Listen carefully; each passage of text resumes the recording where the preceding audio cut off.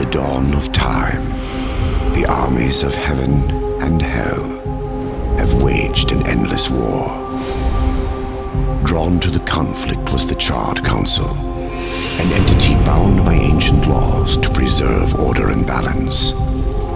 It held that any great power, unchecked, threatened the very fabric of the universe. In time, heaven and hell came to honor the Council and its laws, for none were beyond the swift and terrible justice of the Council's enforcers, a fearsome brotherhood known as the Four Horsemen.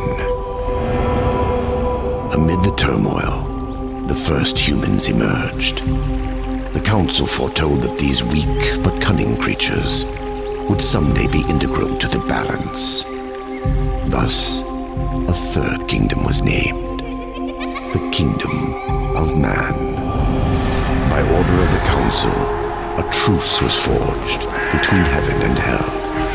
The Great Pact was bound by 7 seals to be broken at the appointed time, when man's kingdom stood ready for the end war, a battle that would bring balance and determine the ultimate fate of the 3 kingdoms.